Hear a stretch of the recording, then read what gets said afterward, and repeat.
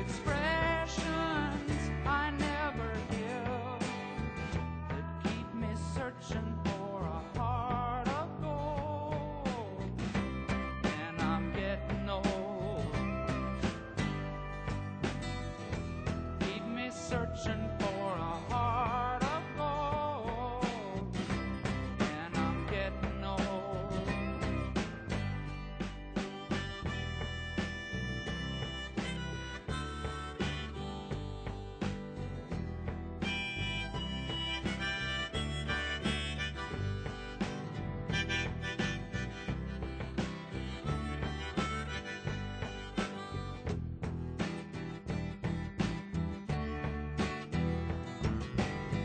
I've been to Hollywood, I've been to Redwood, I crossed the ocean for a heart of gold.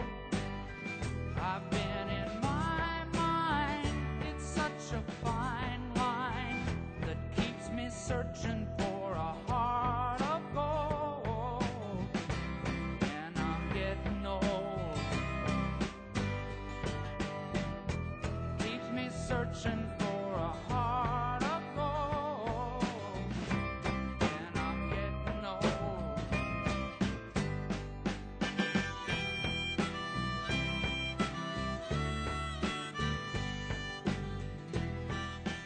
I first met Greg Frux in Italy. He applied for a program that I was running in a town called Carrara, which is the stone capital of the world, the marble quarries, one of the wonders of the world. And Greg happened to be in our program. He set himself aside because he was the most mature.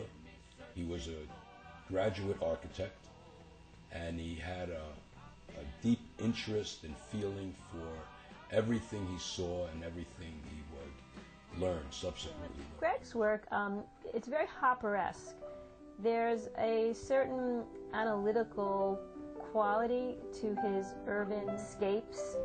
Often they're somewhat empty, almost silent views of the city. He uses Hopper's kind of same harsh light. They're distilled and simplified, but yet he's able to really capture the geometric form of buildings as well as the loneliness of being an urban dweller.